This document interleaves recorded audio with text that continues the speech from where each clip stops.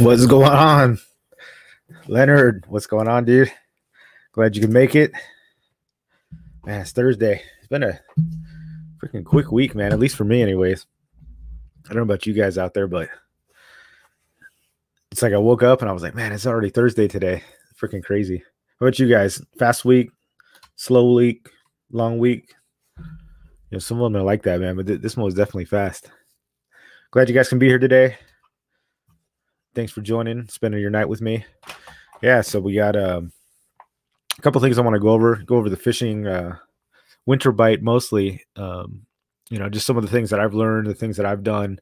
I know we're transitioning over from, summer's pretty much over. We're in fall. And then pretty soon we're going to be in winter. So looking forward to going over some of the winter stuff we got going on. But yeah, it should be good. Let's see. Wait for a few more people to funnel in here. We got let's see. Oh, especially in some of the news, like some good things actually, as far as like the oil spill. I mean, the oil spills obviously not a good thing, but apparently that's only the Coast Guard came out and said that there's only 25,000 gallons of oil that got spilled, and apparently it was supposed to be, they were thinking upwards of like 100,000 gallons or something like that.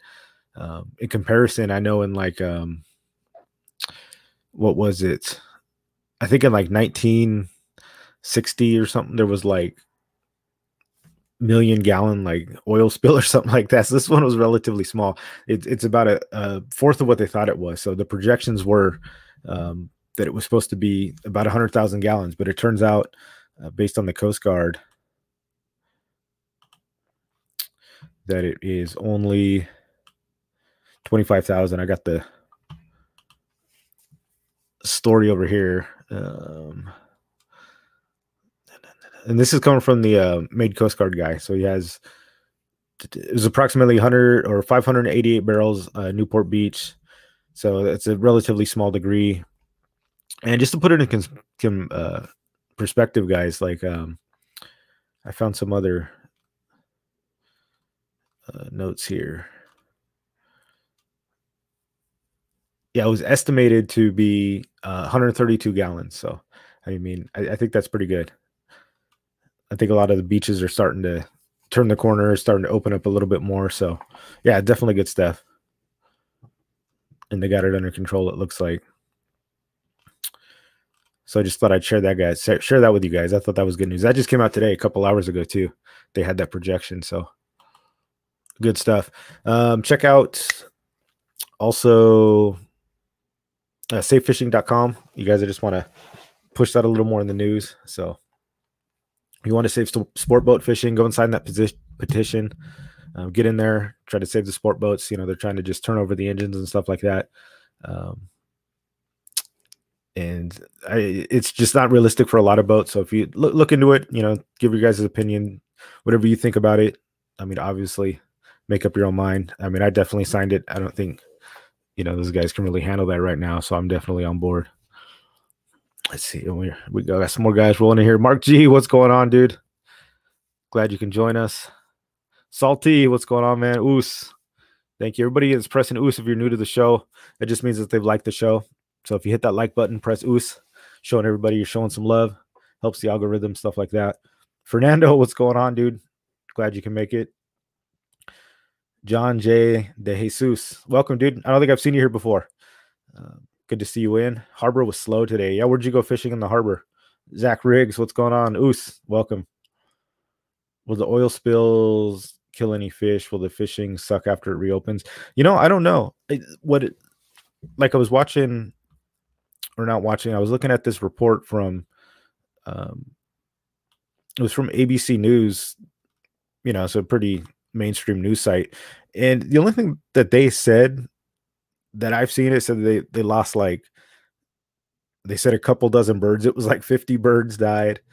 And then there was one part at the end that they found like a distraught dolphin that had to be killed, but that it said that the cause of the dolphin's death was inconclusive. Like it wasn't linked to the oil spill, so I don't even know why they put that in there. They were like one dolphin apparently died and just some birds, but I haven't seen any evidence or anything of like mass, fish deaths or stuff like that. So that's good. I mean, it's definitely positive stuff. A lot smaller than it was. And I was trying to find where these. I had some statistics where it was like at some point there was like 1 million gallons dumped like years ago. It was like 1990 or something. So this is relatively small. Good news. I guess that's the best thing I could say. I should have my notes highlighted out because I'm sitting here trying to read the whole page. It's not working. Jessica Oos, welcome. Yeah, she's not here. She must be watching it live like you guys. Missed all the dang sea dogs. Yeah, right. Why couldn't it go after all the sea lions? Thin them out. Big time. Nobody's going to miss those. Yeah, Jesse. So I don't know. I mean, I'm not a oil spill expert or anything like that, but definitely doesn't look like it. I don't think there's I'm sure it affected it somewhat, obviously, but it's not like mass chaos, like they thought it was going to be. So that's really all I know. Let's see what we got here. I think that was it for the news. Yeah, we got check out safefishing.com, the oil spill. And then this weekend, any of you guys get out and fish? We went out to, so my CCA trip got canceled. We were supposed to be out on the boat with Captain Dan, Arnie. A lot of those guys, we were going to go out there, and the trip got canceled because it was supposed to be Monday. We were going to leave Sunday night and then come back Monday. Apparently, the weather was just too bad. So it got called, it got canceled. They see the refund processing. So that kind of sucks, but it is what it is. Apparently, it was pretty harsh out there Monday night. Like I said, I trained with a guy in jiu-jitsu who's he's actually a commercial fisherman, and he was there Monday, and he was talking, and he fished, and I think they fish out towards like Tanner and that whole area and stuff like that. And he'd heard me talking to somebody, and he thought I went, and he's like, you went out? Nah, you're crazy. I was like, no, dude, I didn't go out. And they didn't work either. So this is a commercial fisherman, and they're on, I think, even a larger boat, and they didn't go out and fish at all. So I mean, that's how bad it was. Even the commercial people that do this for a living, they packed it in. So I guess it was pretty bad. It was pretty good. It's still sad we missed it, but what can you do? You got to be safe. I guess all the charters were, canceled. The ones from LA, Newport, like all across the board. The whole little competition was done. The wife's heading out on a 2-day tomorrow night. I'll keep you posted if you want some fish. Yeah, Fernando, let me know. I'm actually going out on a day and a half. I don't know if I leave Saturday, Sunday, Monday. I don't know. One of these days. Dave Rage is going. We're going on the same trip. I'm not quite sure which day it was. I think it's this Sunday we go out. So we're probably fishing Monday. I think it was kind of the same thing as a CC. I'll have to check those events, but yeah, we'll be out there. But I'll still take fish. I'll double up. Give some to Dave. Liberty overnight this Saturday. That's where you're going? Yeah, I gotta find out which boat I'm on. Yeah, looks like a few of us are. It's like everybody's trying to get it in. I know some of the topics I want to go over are the winter fishing, so it's starting to change, and a lot of these boats are going to stop running here in October. So this is kind of like the last hoorah. It's beginning of fall. I mean, this is it, guys. If you want to get offshore, I mean, you don't have many dates left. Once these pelagics go, I mean, that's going to be it till the water warms up again. So this is like the last push. So I'm trying to get out there kind of one more time. We'll see what happens. Hopefully it'll be good. But yeah, it looks like Fernando's wife's going out. John Jay's going out. Doug Ruben El Sueño. Yo, what's going on, dude? Glad to see you here. See you on Fishy Hour all the time. Mark G, Saturday, fishing La Jolla and South of Mission Bay Jetty. Oh, nice. You going to do the pickle run? The solo one-man pickle run? Go hit it, man. There was sheep's head there. Salty. Saw a video around Mission Bay Channel. It was gnarly.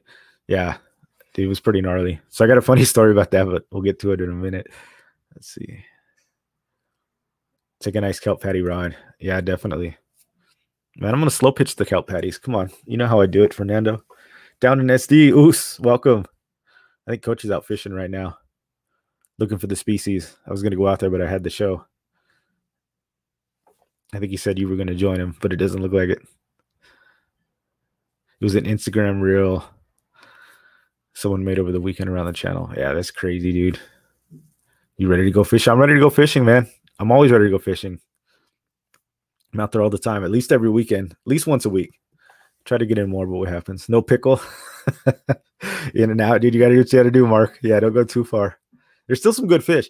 I mean, Brian and Leonard, just outside of the Mission Bay there. I mean, we were probably they were like a quarter mile out, right off of that jetty, and they were slaying those sheep's head.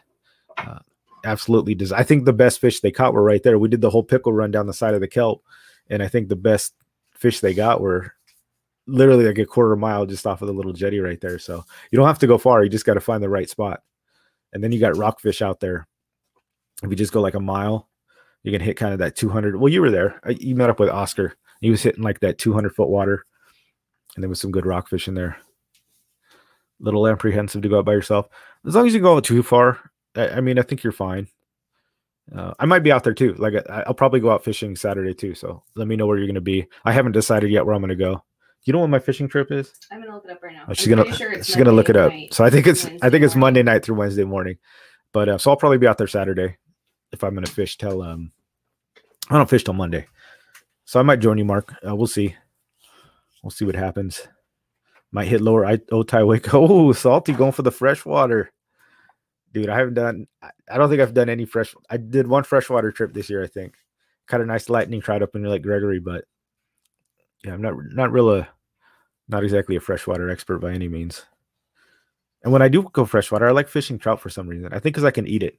Fished in Las Vegas, the bass. Oh yeah, I did fish. I did fish in Bullhead and the river. That's true, but I didn't catch anything. I was looking for striper. If there's water there, I'm gonna try to fish. So I guess I got a few freshwater in, but I'm not exactly a freshwater pro. That's for sure. That's where that black belt comes in, right? I mean, I'm a white belt freshwater fisherman. Maybe blue belt. I mean, I kind of know like what to do. I'm just not an expert. I'm game for La Jolla or Mission Bay. Yeah, check the La Jolla surf. La Jolla's getting cold though, Mark. I mean, one thing, at least for me, like in the mornings, it's been like 50 something degrees. So the only thing is when you get in La Jolla, you're going to get wet. So, I mean, when you got to push out, you're probably going to get at least waist high if you don't take any waves. So it doesn't start heating up till kind of 11, 12, unless you've got the waders and stuff. I know a lot of those guys do that. They start putting the layers on and covering their legs because you're actually going to get a little wet. I'm kind of a pansy when it comes to the cold. I don't heat up very well. Like I don't sweat very much. And I'm always cold. I'm out there just bundled up like crazy. So for me, getting wet and then being in like that 50, it's been like 55 degrees. It's been pretty cold. So may or may not do La Jolla. Mission Bay is fine because, we've got you can just launch with your high boots on and you don't have to get wet at all. So we'll see. We'll check the temperature. It looks like it might heat up a little bit, but just something to keep in mind. I know me and Salty went like early in the summer and it was like still cold. I had to like wrap that towel around my legs and it was like in the 60s, but it was still pretty chilly for me. I've done 2 trips for bass in your life twice this year. That's nice, Salty. Looks like you like it though. Man, you doubled up those weekends, I remember. Leonard loves largemouth fishing. Want to get a bass on a jerkbait. Now is the time for it. Interesting. I don't know much about freshwater. Is this a time like the transition when they go for a topwater bite or something like that? And it's interesting because bass, like, I guess they just live in the lakes and rivers, right? There's nowhere to go. It's not like they can commute and leave. So I guess they're always there. It's just a matter of when they're biting or not. You're a reptile. I am a reptile. I've got like cold blood. Like in the beginning of the year when they were like scanning for your temperature on like your forehead or your wrist, what's the human body, like 98.6 degrees? I always came back at like 9. I was like 96, 97. Like it was like way low. We're like, dude, that's not normal. Like I know. I always run cold. It's supposed to be 88 degrees. Oh, that's not bad, Jesse. If it is 88, it might heat up. So that might not be so bad. I got with cold weather, but not with cold water. Yeah. It's the cold water because once you're wet, you're screwed, and unless it's hot, unless it's like, 80s or 88 where it dries you off. Once you're wet and then it's like sort of cold, yeah, you're in trouble. Yeah, Mark, you remember the blankie? I had that striped towel, dude. You know what's crazy? Just that like that simple towel. It kept me like so much warmer. I don't know why. Just kept some of the wind off, and then dried me off a little bit. But you don't, you wouldn't think it'd do anything, but that actually like it was pretty nice. Fall seasons, they chase the bait around, so jerk baits, underspins, etc. Already go to form. Oh, that's awesome. I think it'd be more my style. I like that a lot more. And finesse fishing. Leonard, you're not allowed. It's supposed to be in the high 70s at the coast on Saturday. So yeah, high 70s. Yeah, we'll take a look. We'll see what happens. I might hit the bay. I got to come up with some video ideas. I'm going out there. I got a new video, by the way, if you guys want to check it out. It was one from earlier this year. Maybe it was like a month and a half ago. Went offshore with Fernando. He's in the chat. Went out with him and one of my coworkers, Dave. Xavier, what's going on, man? You wear the waders in the fall? Yeah. A lot of people do that. I haven't gone out actually in La Jolla. What they're talking about, guys, is like if you knew when you launch La Jolla or certain places, you actually have to get into the surf to launch. You know, when we launch bays like Mission Bay, San Diego Bay, Shelter Island, or like a shallow beach launch that's protected by the jetties, it's not a big deal. You just wear long boots and you can get in the water no problem. You don't get wet. Whenever you launch La Jolla, alternative is to you put waders on so you're staying dry the whole time, which is important because if fall and winter comes, you can't be wet out there. Maybe I just should invest in some waders. You keep saying that. I know. I keep saying that. I've been saying that all last year, right? It's been like 2 years. And then I'm like, I don't know. I end up just going out in the bays. I don't know if I'm that dedicated, but if I'm dry, it should be fine. I've been saying that. I just got to pull the trigger and buy some. It's not like they're that expensive, but Christmas is coming. Yeah, Christmas is coming. I probably just want stuff for the boat. That's true. So you fish year round, Xavier? Sounds like it. Yeah, Mark, Coronado Island. That's where I went, man. With the smallest rockfish on the yeah, salty, dude. Did you see that? There's no way that fish came up and got it. Like you guys saw the video. I caught a rockfish that was literally like this big. Yeah, this huge. It was so cute. It was probably like a 10-inch knife jig, and it just had snagged that thing. Like there's no way that thing went up and bit it. Like because that hook, there's just no way. It was probably just laying there on the bottom, and I probably just bounced the jig and it hooked it and took it up. Poor guy. He wanted none of that smoke, but it was too late. Took it right in the side. Yeah, Xavier, you're long, man. That's awesome. What do you go for out there, Xavier? Are you looking for just rockfish and stuff like that? Or are you looking for the yellowtails kind of all year? Or I'm wondering if they're around. I was looking up temp break, and it was still decent actually in La Jolla. We had some cold water coming up the coast, but that whole area, like that cove in La Jolla, actually looked pretty good.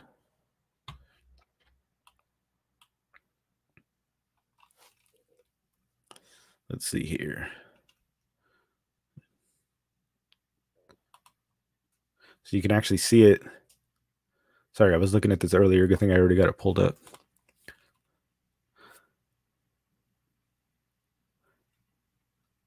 Yeah, but La Jolla, not that bad. You can see right here, it's not great, but you still at least got some yellowish water. You know, it's blue kind of right along the coast, but then it looks pretty good. I mean, compared to the bay. I mean, look at this. That's like low 60s. And what's crazy is when you check out this, look at this finger of cold water coming up. Like, that's nuts. Out here still looks pretty good. You know, over by the 9, you know, stuff like that. Not too bad. So I think there's definitely still some Dorado and stuff down here. Looks like we're in the 70s or high 60s. But, man, look at this. Just freezing-ass water coming up from the south. I mean, down here, that's like 60 degree, 61 degree, and that's just pushing up. What's crazy is it just pushes up right into the bay too.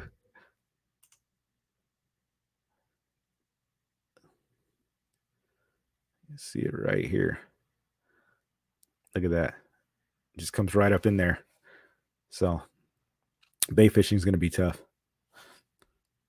But La Jolla, over here, yeah, you still got that yellow water. I guess Mission Bay too. Right, because that's, I think, what, like right here? So it's not too bad. At least it looks a little warmer. Yeah, I was checking that out earlier, so But that cold water is freaking crazy coming up south. That's why it's coming, man. Winter's changing, times are changing. What was a jackpot fish? Xavier, depends. I just go for what bites. Yeah, that makes sense. Yeah,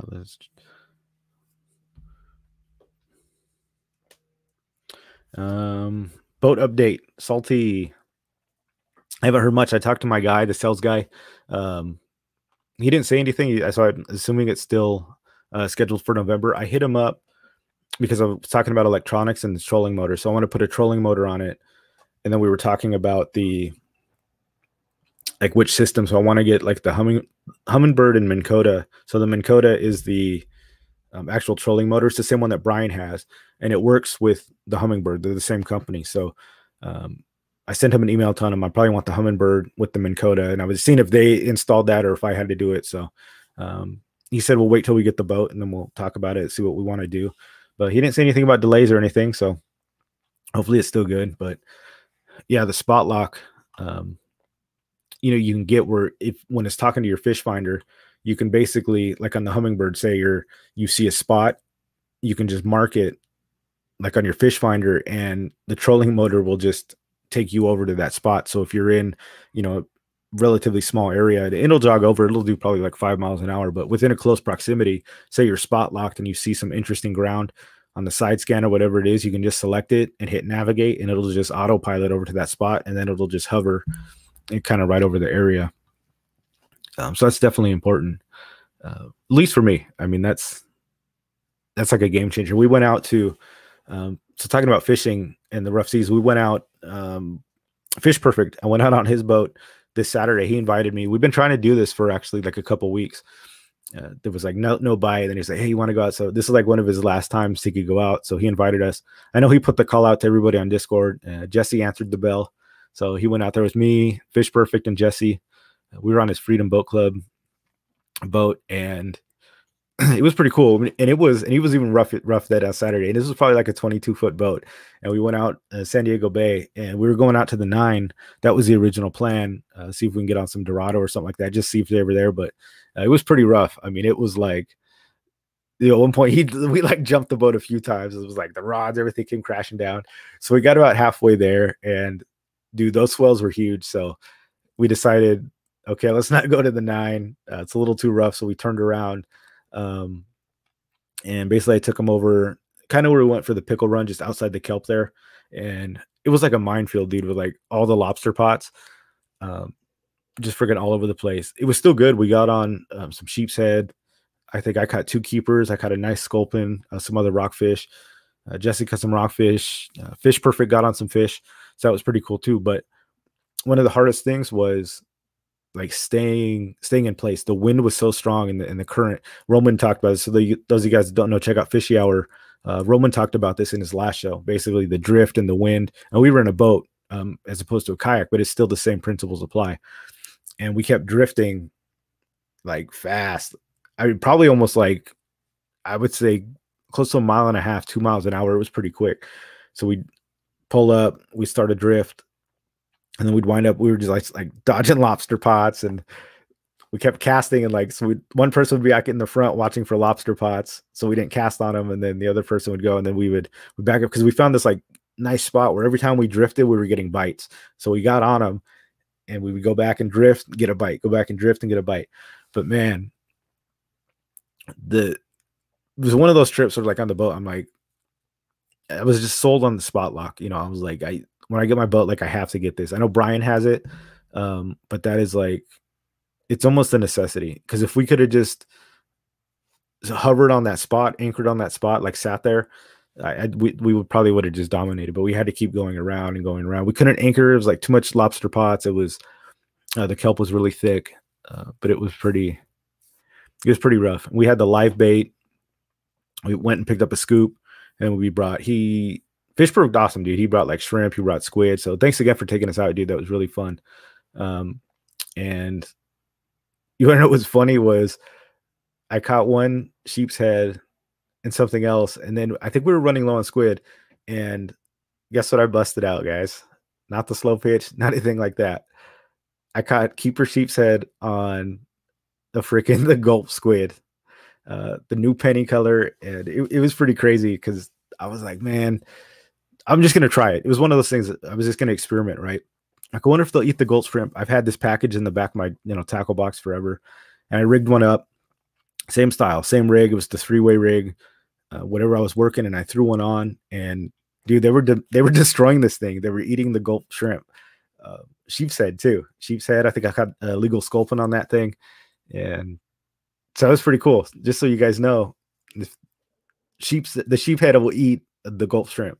It surprised me. I was like, I don't think they'll eat this. They're not that dumb. And what's crazy was, like, they were biting this thing and eat. Like, this thing was destroyed, and I could feel them. You know how the sheep's head do? They eat, and you feel them pecking at it because they eat it. They kind of go around it, and then eventually they do it. But they were doing the same thing with the gulp. I'd feel the tug, little tug again, and they kept coming back for it. And finally, dude, we were catching them. I think Jesse was getting bites on it too. He had a couple, the gulp shrimp on his thing, and like, I pulled them up, dude. The tail was like chewed up, the end was, so they were eating this thing, which I thought was pretty crazy. So I don't know if anybody's tried that, but they do work. So I ate sheephead this weekend off of the gulp shrimp, and it was delicious. So thumbs up on the gulp, guys. Give it a shot. I was surprised. Like, I didn't think it was gonna go. I was like, there's no way they're gonna go for this thing, but it works. Gulp shrimp, man. Just rig it like you normally would.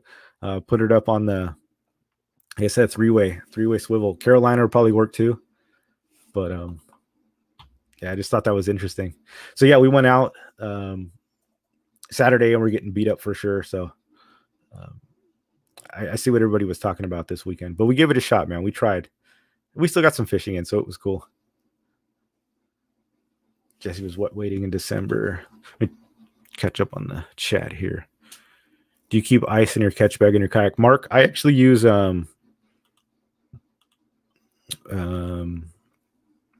ice packs, the reusable ice packs. Dude, those things are awesome. I probably like the little small ones, and I probably throw like 4. I don't use the hard ones that are like when they're in like hard plastic containers. I use kind of like those soft ones that come in soft plastic bags. I mean, they get hard when they freeze, but they're just like squares, probably a 1x1 square. I throw like 4 of those in my bag, and they work. Dude, when I pull the fish out at the end of the day, they're like, the fish are like frozen. And what I like about it is you can keep like 2 on the bottom, and as you throw a fish in, I just stack the ones on top. And then when I get another fish, I keep throwing the ice packs on top, and then like the 2 on the bottom, or you could put like 2 on the side. But they work, man. And then you just wash them off. So at the end of the day, I wash my bag out with those plastic ice packs, just hose the whole thing down, throw them back in the freezer, and then just use them next time. So that's what I use. Then you don't have to worry about the water either. It's not melting, anything like that. So works for me. You can give it a shot, and you don't have to stop and buy ice since they're already in the freezer. Just one less thing you have to get in the morning. You don't have to go stop at 7-Eleven or whatever it is and get a bunch of ice. Just throw the ice packs in, and it's been good. But I also use that like that backpack style behind my seat. I don't have that one in front. So I have like a taller vertical one. It's probably only it's 3 feet wide, but it's long, and it's like 4 feet long, but it's like a backpack. So the fish kind of stack into it real narrow. They're not like spread out. So I think it's easier to get the ice in, or the ice packs, because when they sit on the bottom, the fish stack up vertically, because it doesn't open very much. Like, it's not very wide. So the fish, like, they pile up in a row. If you've got one of those big ones that goes on the nose of your kayak, or like an ice chest, it might be a little different, and the ice probably might be better in that case. But I don't know. Like I said, just the fish bag that I have, it works perfectly with just using the straight up ice packs. But ice is good too. Just one less step. Catch up here. You were going to starve to death while I was gone? Why? Because you are going to cook for me. You are going to be here to cook. Oh, you're going to starve to death when I'm gone. Yeah, that's true. I have a wife that doesn't cook. I do dishes, though. She does do dishes, though. So I think that's a fair trade. Let's see. Gulp sandworm also works. Oh, salty. I didn't know that. Nice. Dude, the sandworm works for everything. Brian was talking about that, though. Like, you guys want to slay, or if you guys are having trouble getting fish, just throw a gulp on, dude. That's like, They bite those things like crazy. Pretty funny.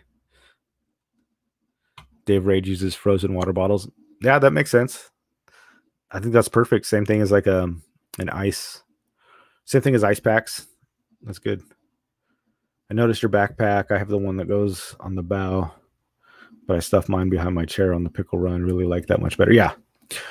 What Mark's saying is I don't keep my ice chest on the front or my ice bag. I've got a long, narrow one, and I put it just right behind my seat.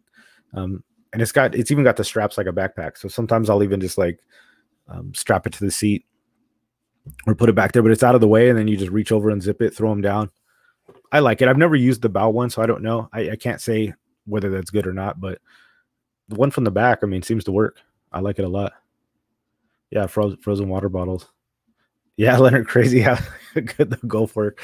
It's true, dude. It's like you don't want them to work right because you're like just this mass-produced big company bait, big corporation bait. You're like, oh, these things, but they do, man. They slay.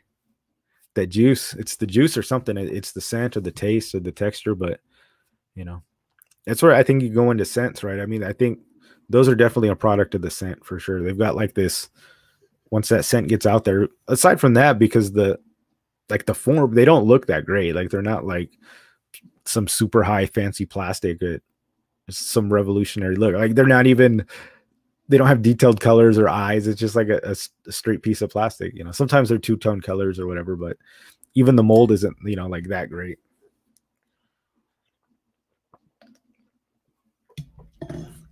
Cal, what's going on, man? Oos, welcome. Welcome. Let's see. Yeah, so the CCA trip was canceled. So I'm going offshore this week. The winter bite. So yeah, that's what I want to talk about, guys. Winter bite in the bay. So we got the changing water temp. And what to expect. So like one thing is I'll fish all year. Like all last year on the kayak, I fished still every single weekend. I don't think I took a weekend off. And there's a couple things. There's the offshore change in the water, and then there's the bay changes. Fish change, the type of fish change, what you can legally catch and not catch, and then what to expect. So I'm just curious to see what your guys' take on this is. So when it comes to the bay fishing, obviously it's like the spotties, they stay, right? They don't go anywhere. The halibut stick around, the spotties, they don't move around like the pelagic fish offshore. But in my experience is that they, at least according to like last year, for example, they tend to go inland in the bay. I don't think they stick around in the mouth when it gets too cold. Whenever we fished or whenever I was fishing, like Liberty or what's that? Like the Kellogg area, it just didn't really have much luck as far as catching like spotties in particular, or even halibut when we were in that area that's open by the mouth. But whenever we moved back and whenever I went to like Kellogg or Glorietta, it seemed to slay a lot more fish. So I don't know if they move back because it's it's colder. I mean, it's warmer, or if it's the cold water that's pushing them back. I can't really say for sure. I think it's more conducive that they move to the rear of the bay to try to stay warm. At least that's my theory. I haven't done too much study on it, but during the time of the winter, that was where we crushed it. I know a lot of people went out there too, with me a few times, and we always did well out there. And I think it's because and I know Salty, remember we went on that trip where we just couldn't find them. It was like the weather was starting to turn, and the winter was here, and we would normally fish that Liberty area. That was kind of the go-to spot. That was like the MMFC, like 2020 zone was right there in Liberty. We'd fish Liberty. We would do the fuel dock right there, and then we'd usually go over to like Valley High and America's Cup, and you pretty much just died. And it was just so hard to find fish. You'd get like 1-2 fish, and then Salty eventually went,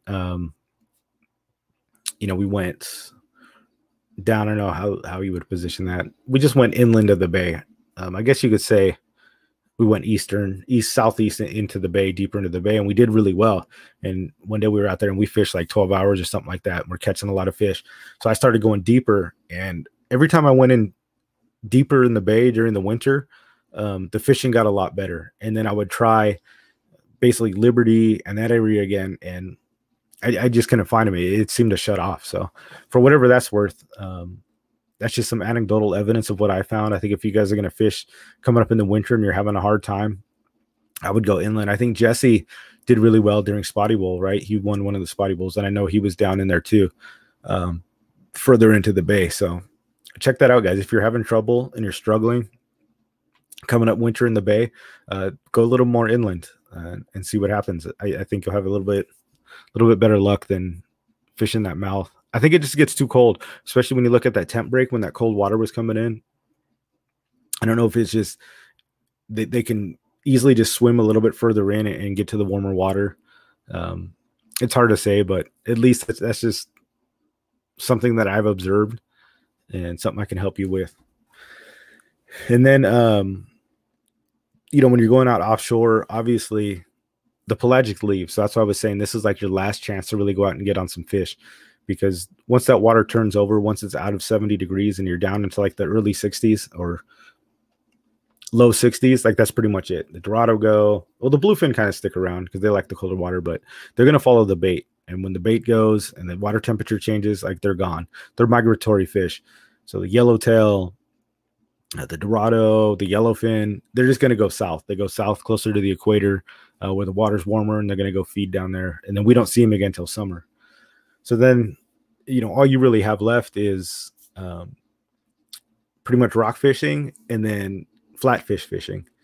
But one of the things with the rockfish is you got to really know your laws as far as the species go, because it gets confusing once December 31st hits all the way to March. So, you know, January, February, up until March 1st, you can't fish rockfish. So the sheep's head, the whitefish, the cabezon, the rockfish, lingcod, that all closes down. So you don't have the pelagic fish in the winter because they're all gone. And then you don't have the rockfish either, or the sheep's head. So you guys got to really understand that. That's why it gets tough in the winter as well, because you're really limited as what you're able to fish. You can't just go out there and say, oh, well, it's, you know, it's January, let me go out and crush some rockfish in out in La Jolla or something. You can't do that. You can do the bass. So the bass are open. Spotted bay bass, barred sand bass, calico bass you can get. Even the calicos, I think, are tougher to find during the winter. But one thing that is open, interestingly enough, I was looking through the California recreational fishing regulations for Southern California. The sculpin you can still keep. So according to them, they don't count the sculpin as the rockfish or the closed fishery. Flatfish you can keep. So you can still do halibut. You can still do sole. You can still do like the sand dabs. Basically, any of those flatfish are still fair game. So once January comes, you've basically got flatfish and you've got sea bass. White sea bass, I think you can still do. But you just got to remember that. So no rockfish after December 31st. So we're losing the pelagics coming up. So now between then and the end of December, you guys want to go out and get your rockfish. So get your rockfish fishing in, because then really going to put a hold on that and pump the brakes on it. I don't know why they do that. I don't know if I've heard conflicting reports. Some people say it's when they breed or it's when they mate. Other people are like, no, they just do that so they give them a rest, I guess. So they just take a pounding the whole time, which might make sense, because if you can't go after the game fish, whatever you're going to go for, you're going to go after the rockfish, and there's nothing else to do. So, and it's funny, once kind of the rockfish starts opening March, April, like then some of those topwater fish start coming back. So that is interesting. So with that being said, you guys got to step up your halibut game. If you guys want to be fishing big fish, big game fish, the spotted or the barred sand bass are always out there too. So I think those are good kind of big fighting fish. Some of the bigger fish you can catch, the white sea bass, but halibut. So I recommend. I caught 2 legal keeper halibuts this winter. One I think was in January, and then maybe one was in even February or March or something like that. So I think that'll be a perfect time for us maybe to go out, or start getting your halibut game together, start sharing information. I might do a video or just little knowledge I have on the halibut fishing. and see if we can get on them, because like I said, we're going to start running out of options pretty quick here. Of course, you could always go to the bay. I mean, spotties are always going to be there. And if you're going to go for the spotties, I recommend going a little bit deeper, deeper in the bays, and then just get the rockfish now, guys. So if you're going to do a trip, get out there this weekend, maybe next weekend, go get your last hoorah down in Mexico, because once those fish leave, they're gone. So otherwise, start doing rockfish. Go hit La Jolla while you can, if you're still cool with the weather, or get on a boat. Actually, you don't even need to do La Jolla. I mean, you can do the pickle run. You can launch from Mission Bay and then go down to the kelp, or you don't even have to go that far, right? I think you can just go outside the jetty from Mission Bay, go south or north a little bit, and you'll be able to get some rockfish. So just wanted to pass that along. So remember that. But now we've got a limited time, so the clock's ticking on that stuff. And then we're going to be stuck with bass and flatfish. So if you can't catch sea bass, barred sand bass, spotted bay bass, and halibut and stuff like that, you're not going to be catching many fish this winter. So time to get on it. Yeah, I'm curious what you guys have, your tips too, as far as winter, or how you change or what you do. Let's see what we got here. Eric, what's going on, man? Glad you could make it. I thought you gave up on us. Not you, the big business owner. No more shows for you, man. All work, no play. I'm glad you're here. Good to see you. Oh, you are still at work. Well, it looks like you're watching the replay. So, Eric, thanks for watching the replay. Man, that business owner life, man, 24/7, nonstop. But it's good. I think in the end, you'll like it. Once you get over that hump, man. Hopefully you get there. Towards downtown. Night is better in the winter. I don't know if I fished any nights. Oh, maybe we did. I think we all went out. I feel like that was late October, though. Last time I did like a night run that late in the winter. I know we did one in the summer here, but yeah. So Salty saying night fishing better in the winter. That's interesting. GK fishing. So it looks like you decide on Mission Bay, Mark. I think that's a good one. Looks like Cal's gonna go out with him too. Cal and Mark, is it on a Mission Bay or what? It sounds like it. That's good stuff. Try to meet up with you guys. I still struggle to catch halibut. Yeah, Zach, the halibut are they're tricky. The most luck I've had on halibut is definitely the A-rig. So actually all winter, I think the A-rig is kind of like the money bait. I think for winter, you just drag that thing around, you're going to catch fish. If you go to Glorieta, or not Glorieta, what is that? Or I guess that's Glorieta Bay, right? By the Coronado Bridge. Like there's those first set of moored boats right there. If you drag an A-rig through there, I guarantee you'll catch fish. And then through the docks, that's how I got that that big 32-inch halibut. It was like 13 pounds, was actually on an A-rig. I use A-rig and I use grubs, curly tail grubs. Whenever I get the legal or the big halibuts, for whatever reason, they're on the curly tail grubs, either white or like that green, like that pumpkin green, or the white grubs on an A-rig. Just put that thing in the bottom, even if you almost got to drag it. So don't be going too fast. Put some weight on it and just almost drag the A-rig down, and I think you'll get bit. It's just patience with the halibut. You just got to cover a lot of ground. Like you don't really drop. I mean, you will get one, right? Like if you're fishing the Ned rig, if you're fishing for spotties, eventually you will catch a halibut. But if you want to target the halibut, I'd recommend just A-rig with curly tail grubs and just cover a ton of ground. They're in the docks. The two legals I caught last year or this year were both in docks. They both came on docks. They weren't out in the middle of the ocean. They weren't out in the the flat sand beds that everybody talks about. They were like right on the edge of the docks, both trolling the A-rig. So what I do is I just start at one end. I pull a ton of line out. I go all the way as far as I can. And once I reach some point, I know I still got like hundreds of feet of line out.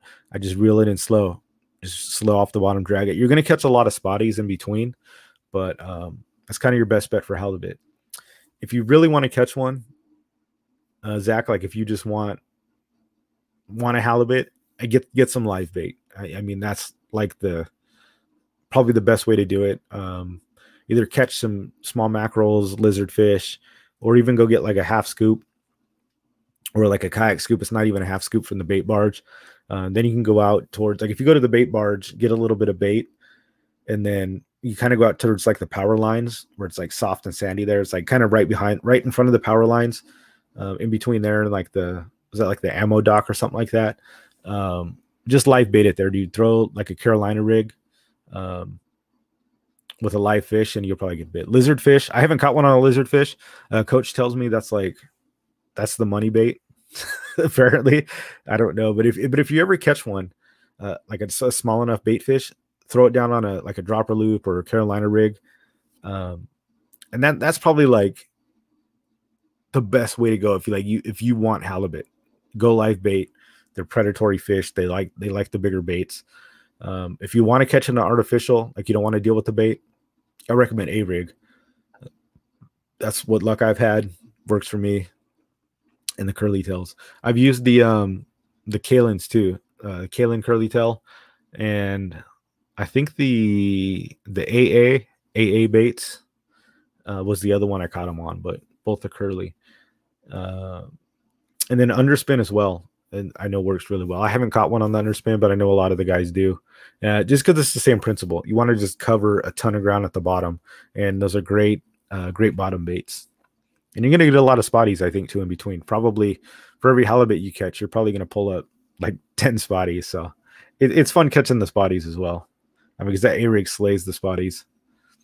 Underspin will too, but that's sort of my advice. I mean, that's kind of my what's worked for me in the past with halibut. And then you could always live bait it too. I remember the one by downtown. Yeah, dude. Oh, you were there on that trip. Yeah. A-rig, man. I was just dragging the A-rig through the docks and just crushed it. I don't even think I was looking for halibut. I was probably just going for spotties and just drag it. But you just drag that A-rig, dude, like anywhere through the bay, and you're gonna catch something. Like you're gonna get a sand bass, the halibut. The A-rig will catch anything. Just run it, dude.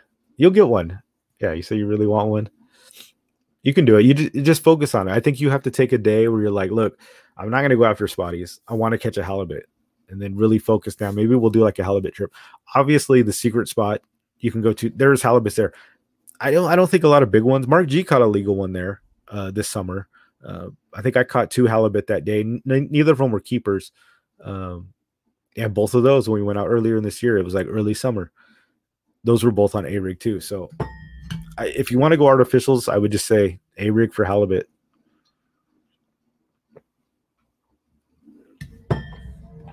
There's a million things that'll catch them. Those aren't the only things, but that's just what I've had a lot of luck with. I think that's just hovering the ground. Yeah, try it out next time you go. Still looking for that legal hally. Man, Leonard. Yeah, they are tough to find. They're not. You're probably going to catch a ton of short halibut before you catch a legal. Although I don't know how many Mark caught before he caught his legal. That might have been his first one, which is pretty cool. Underspin, salty, underspin, A-rig, both work. Fluke got me that one for spotty bolt. Dude, yeah, you caught that beast. How'd you run the Fluke? Like Texas rig? Salty? Or how'd you do that? Martell Parks, how's it going, man? Glad you could join. Thanks. Would launching from the military base work better? Which military base? I'm not too familiar because I've never launched from a military base. Old Town Topwater 120. Oh, cool. We got a lot of guys in here that fish with that Old Town. Did you see his question about spraying his rod after ocean fishing? And Martell, man, you're in here chatting up a storm. Nice to see you, man. My wife's telling me. Sorry, dude. I get talking and I missed the chat. Haven't taken my cat in the ocean yet. How do you get out to the bait barge? Okay, I see the chain now. He said, should I spray my rods after I fish in the ocean? You don't even want a halibut. You want a sheep's head. Yeah, dude. These are the guys to talk to. Spotty. Let's see. Should I spray my rod after I fish in the ocean? New to ocean fishing. Yeah, I would spray your rod. Don't.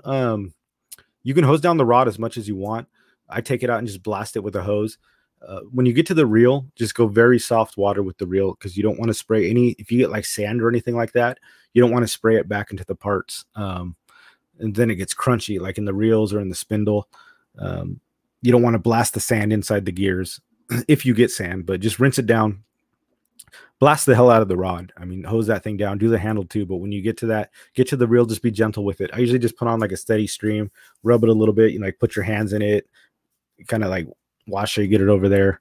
But yeah, definitely don't blast the reel, but go ahead and cook the rod on that thing. But yeah, Martel, man, if you want to go out, let me know, dude. A lot of these guys too, they're great fishermen. We can get you on some sheep's head too. We can go out to we just did a pickle run. If you want to watch one of my old videos, I think we're planning on doing another one.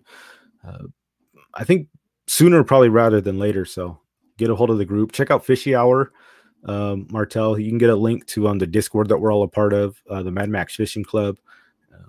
We do a lot of the fishing together. We go out in groups. And even if you're not part of the club and you want to come out, hit me up on here, and we'll get some times and dates together and stuff like that. The bait barge is pretty easy to get to, because it's the only one out there. I get to it from usually the guys launch from Shelter Island or Kellogg. I usually launch Kellogg, and basically if you launch off of Kellogg Beach and you just hang a right, basically you just go straight, you're going to hit it. Maybe it's a mile down or something like that, but just do a beach launch. Or Shelter Island is a good one too, because you can just launch off the boat ramp. So a lot of the guys will launch off the boat ramp.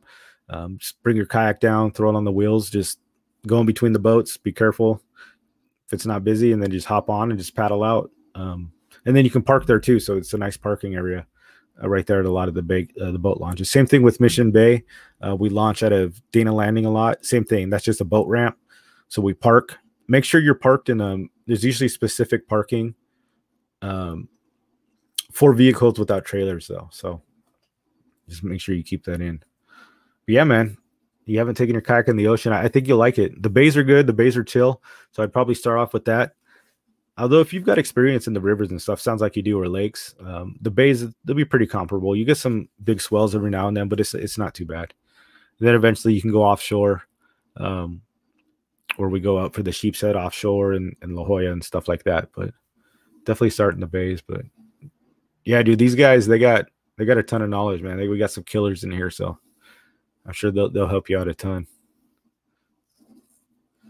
Listen to them; they catch fish. Yeah, I see Cal already jumping in there. Hell yeah.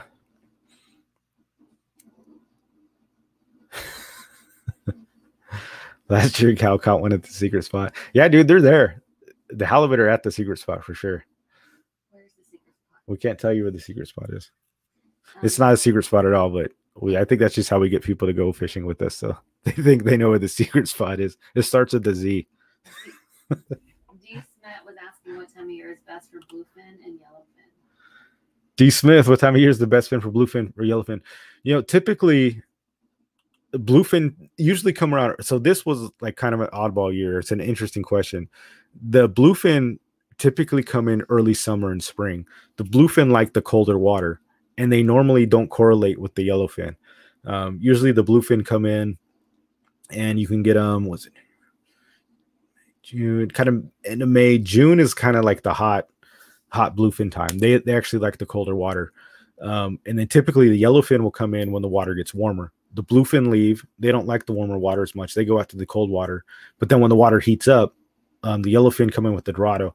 So typically yellowfin fishing is like July, like January, February, March, April, May, June, July, August, September, October. I mean, usually that's what I'm going out for. We're going to go out there and hopefully get on some yellowfin or Dorado this weekend. It's starting to kind of wane out a little bit, but yeah, kind of that July, August, September.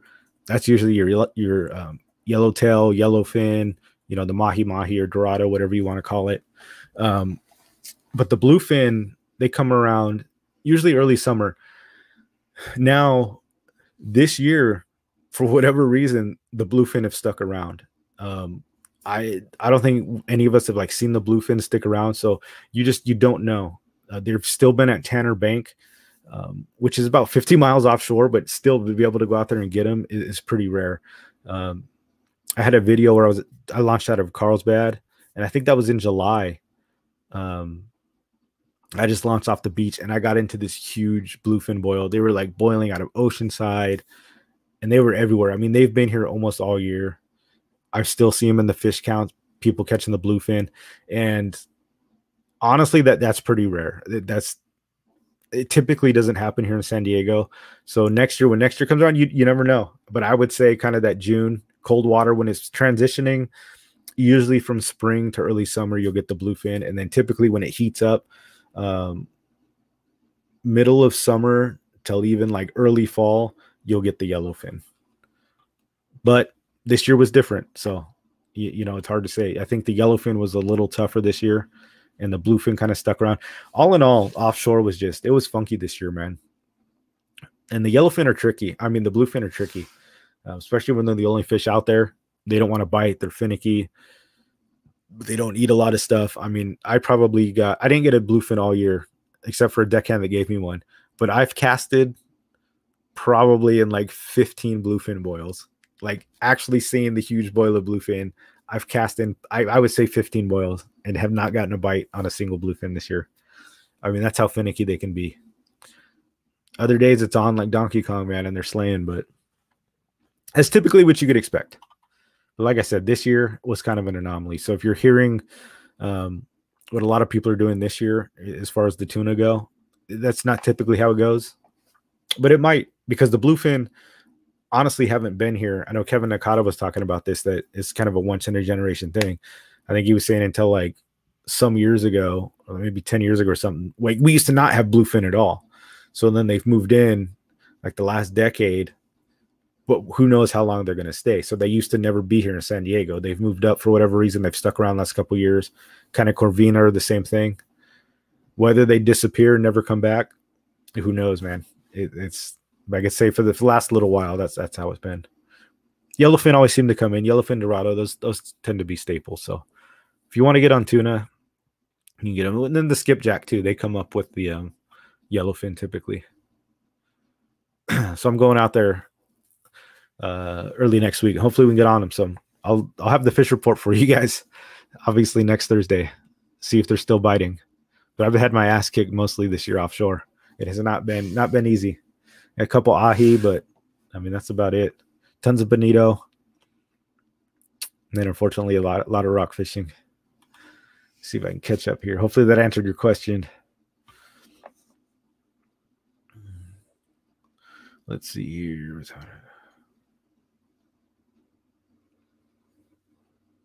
Which would be good for an Oregonian to trek down for? Which fish or which time of year? I mean, if you just want to fish, I mean, just any fish, just hit the bays, man. And there's all kinds of fish. But yeah, if you plan to come down, man, just let us know. I fish, like I said, I'm out there year round. So most of these guys are too. There's I think somebody fishing every single weekend. I'd be surprised if there wasn't somebody going out. So probably if you want to go out any weekend, whether it's not myself, somebody's probably out here willing to go out with you. Honestly, they're a pretty good group of guys. May get lucky and get a 200-pounder. Dude, I hope so, Cal. I've been seeing them, man. I've been on boats. We went on boats. I didn't see a 200-pounder, but there was definitely 100-pounders were coming up, dude. Crazy. You cast into a dodo school and got nothing. Cave dog. Man, right? Even the dodos. We found a few of them this year, too, and, like, we hooked one. We, like, found a little school. They've just been finicky, man. This has not been the year. Some days it's like been epic. I've been seeing people just absolutely destroying it offshore, like for one day. And then it goes weeks, literally like 2 weeks where it's like 1-2 counts on the boat. And then there'll be like one day where it's like 50 fish for like 20 anglers, 50 tuna. And then it just dies. There just hasn't been that consistency where it's been usually you get that month, right? Where it's just every boat just goes out there and destroys it. It's been super rough. Dave Rage has been killing it though. It's a rough year. Yeah. So even Dave, dude, you know, Dave goes out there and crushes it. So if you're having a rough year, it has been a rough year. Definitely. Cal, oh yeah, you went out with Cal, right? And how many did you hook out of that school? Which is because usually when you find the Dorado, man, I mean, when I've seen it, we went out last year. It was like they were swarming the boat, dude. It was crazy. It was so fun to watch. And it was like you could have dropped anything in there and they would have bit it and took it off. They were jumping out of the water when they got hooked. It was pretty cool. Just one of those years, man.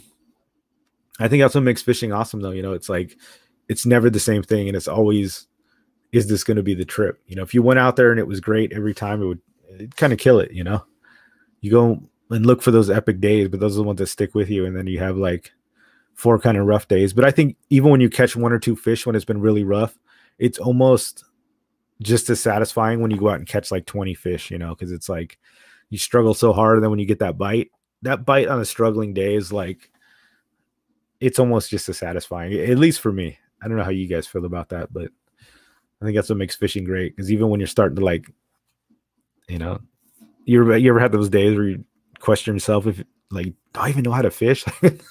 What am I doing? I guess something's wrong, or where are the fish? And you go to these spots where you catch 100 fish and there's nothing there, and then finally you get that bite, and it might just be the smallest ass little fish, but you're like, hell yeah, I can go in now. That's not true. I usually just stay out. Once I get one, I'm like, okay, one more bite. And then I end up staying out there like 2 hours later because I'm waiting until I get another fish. Let's see what we got here.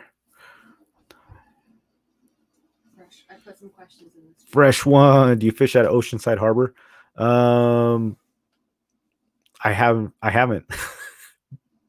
Fresh one. I live in Carlsbad, and I have not fished at Oceanside Harbor. I've gone out of plenty of sport boats from there. Like a lot, you know, out of Helgren's, and then that other one, I know Helgren's moved. I've been out of a ton of boats off of that, but I've never actually launched my kayak in the harbor of Oceanside. I've thought about it a lot. I might as well.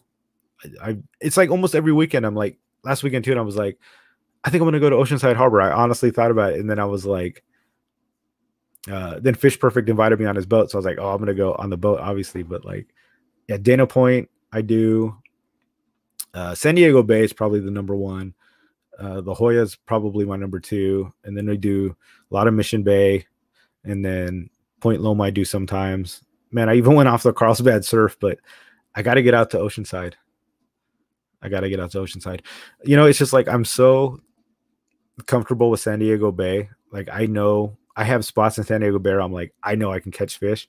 Sometimes that's kind of my default when I don't have anything to do. I'm like, especially the bait barge, I'm like, I'll just go out there and absolutely destroy some sand bass when I've got like really nothing to do.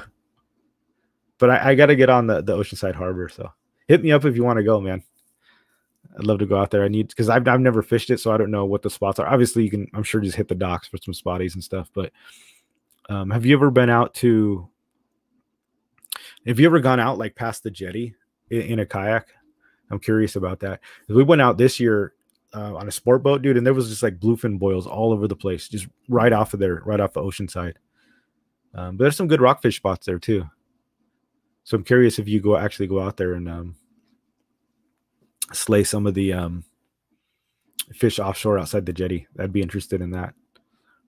It'd be nice to have that option here to fish inside the docks and get outside the jetty. That's what's cool about Mission Bay. You can get outside that jetty pretty quick too. Let's see here. Mark G, they still swim around, but don't bother you. Just keep your catch and catching your yak. Ask me about that. Yeah. Are you guys asking about the sea lions? He was asking if we were afraid of sea lions or sharks. Who? Martel, sea lions or sharks? Dude, I've got a long history with the California sea lion out here. I like to say I'm the victim of the sea lions. I do not harass the sea lions. They harass me. I had one, so you guys are running late. So I don't know if you guys want to go or if you just want me to keep talking to let me know. But one time I was catching like barracuda like crazy. I think this day I caught like 30 barracuda, and I caught one and I was like holding it up, trying to get off the hook. Dude, this sea lion damn near jumped in the boat. Like it came up so close. So I try to toss it, and it grabs the barracuda, like basically from my hand. My lure is still on the damn thing, and this thing just starts doing the head shake. It's flipping the barracuda everywhere. I lost my lure, like my $20 Lucky Craft stick bait. Just destroyed this thing, shook it off. And that was like my first kind of encounter with the sea lion. We had it on video. Actually, if you look on Roman Castro's, I think Twitch account, you can find it on there, or some of the old videos. I don't know if he's got them archived, but we went out with him, and he's a YouTuber. Go follow him. And he actually all caught it on video. This was before I was YouTubing or anything. And then another time, this was earlier in the year, I caught a legal halibut, and I didn't have a bag with me. I didn't think I was going to catch a halibut, and I had it on a game clip. It goes to the gill. The gills are just a metal thing. It's clipped on the side of the boat. I was keeping it in the water to keep it cool since I didn't have the bag. And we're swimming around, and all day I'm watching for sea lions, right? Because I know that they'll come up and take it. And there was no sea lions around. We're fishing the docks, and we were with Cal. I think Cal was out with me, and he was he hits me on the comms, and he's like, "Hey, Muto, there's some sea lions behind you." So I look back. The second I look back looking for the sea lions, I hear my clip broke. One of the sea lions took my halibut off the side of the boat rocks, right? Because it's like my clip was tied to the boat. The boat like shakes. I see it go over. It took my legal halibut. It was like 22, 23 inches. And the same thing. They just mock you with it. He just tossed it in the air, shook the hell out of it, ripped it to pieces. I don't even know if they eat the whole thing, but yeah, they just destroy it. But same thing when I fish sand bass, man. I've got this thing for sea lions. They like to hassle me. I don't know why, man. I'm good to them too. I bring them peace offerings, and they just give me no respect out there on the water. Eric says to submit one. Submit one. I will. Next sea lion comes around, it's getting a rear naked choke. I'm going to put it to sleep right in front of all of its friends too. It's going to learn a lesson. I'm going to send a message to the Sea Lion Nation. We're done.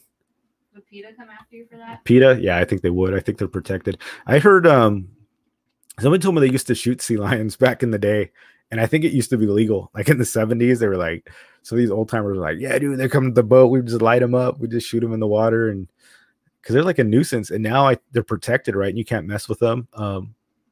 But you can't tell me sea lions are a problem now. Now that they're protected, they're all over the place. They shit all over the docks. They swarm. They harass.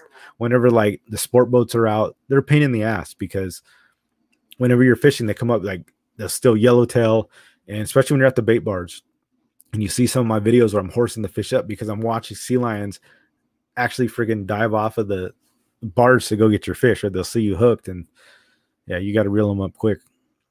They've taken heard of people's yellowtails getting jacked by sea lions, dude. It sucks, but they're just overrunning, man, dude. They're all over the place now. I think you go to some places in the beaches and they're just like, you've taken over. They run the joint. I think they know they're protected, so they mock you.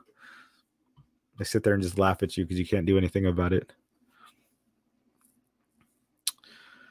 Let's see. Talk about the National Geographic moment, that sea lion. Dude, yeah, dude, that was crazy. It was like a Nat Geo. I should go back and find that video and play it on here.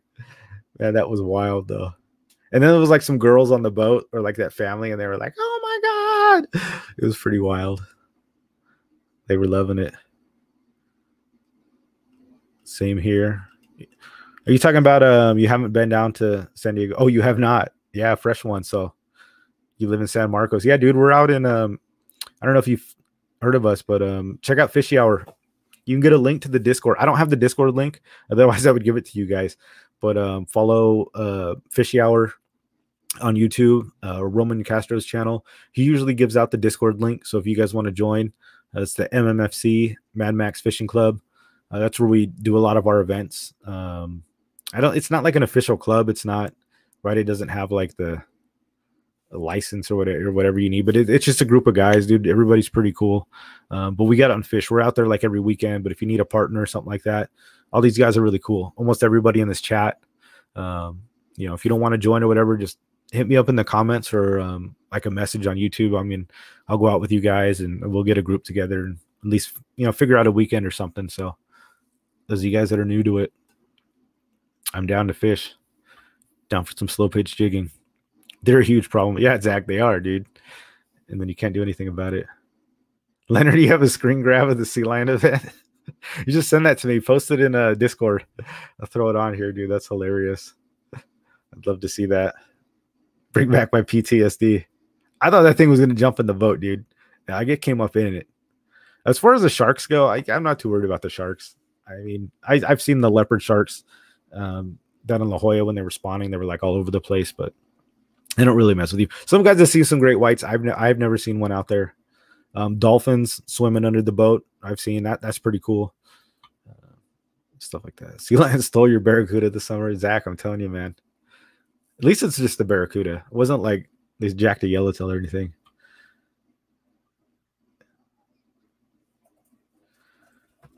I'm down to go out and stay over by Liberty Station and try to fish daily. Yeah, dude. Martel, let us know, man.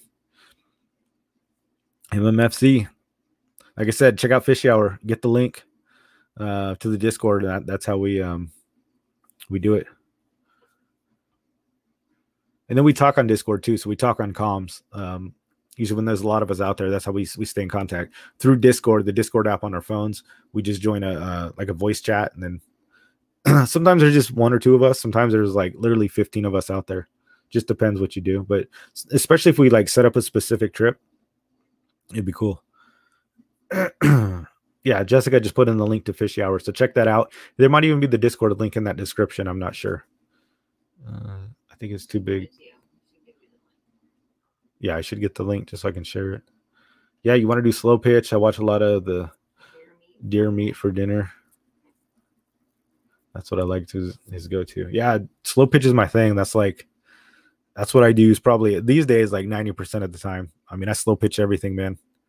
You know what's I don't even don't get me started, guys. I'll be talking like another hour. I was about to go into like a whole new friggin' topic or subject, but we'll leave it at that. Yeah, I like slow pitching. That's like that's my go-to for pretty much everything. But we can talk about that in a whole different video. We always got next week. Yeah, Mark G, Fishy Hour on Mondays and Wednesday nights, live show. Yeah, you just subbed. Yeah, it's cool, dude. Watch that show because that link will go through, and then you can get the inside scoop on everything we do. Well, anyways, guys, we're past for like an hour 15. Sorry I held you guys so long. Thanks for joining, though, guys. Awesome conversation. Love talking to you guys about fishing. If you guys have anything you want to see in the shows or any questions, leave it in the comments or in my other videos. You guys know how to get a hold of me. I'll be out there fishing this weekend. Like I said, I probably will join Mark G. I'm not definitive on that, but probably go out there in Mission Bay. Maybe go outside the jetty again, look for some sheep's head like we did. Maybe I'll go to San Diego, Glorieta. I'm curious to see. There's a couple things I want to look at as far as the spotties, see where they're at. Yeah, I'm going to try out some new baits, go try some new stuff. I mean, kind of got the off season. Oh, we didn't even touch on the species challenge. I didn't even talk about how I lost my phone. There's too much going on, man. It's like I lost my phone. I lost another $1,300 phone on a boat, fell out of my pocket. I won't get into that now. I should have hit that earlier, but finally got my replacement. Maybe have the species challenge coming up, but yeah, I don't keep you guys too long. I'll just be sitting here talking all day. But thanks for joining. Awesome seeing you guys. Hopefully you learned something. Like I said, if you've got questions or anything, let me know. Check out Fishy Hour. They're like he was the main show. The reason I started doing this one because he took less shows, so I picked it up. So go give them some love. We're trying to get him to 1,000 subs. And thank you guys for all the subs. So if you haven't sub to the channel, I really appreciate it. Trying to build this thing, move it up, getting some new subs every day. And I love you guys. Every little one helps. And thanks for all the love. Thanks for the likes. Check out submissionfishing.com. If you guys want to support me, I've got like stickers like on this little logo. I've got shirts, stuff like that. I sell fish frosting. For those of you guys that don't know, some of you new guys, I do make my own fishing scent. I make it in small batches. It's called fish frosting. If you want to buy a can of that, use it. It works. It's good stuff. I use bait infused with salt, and I got some other stuff in the works. And I appreciate all the support for those of you guys that have bought anything. Click the links. Just even if you just like the video or you guys subscribed, it means a lot to me. I really appreciate it. And we'll see you on the next one. See you guys out on the water. Oos.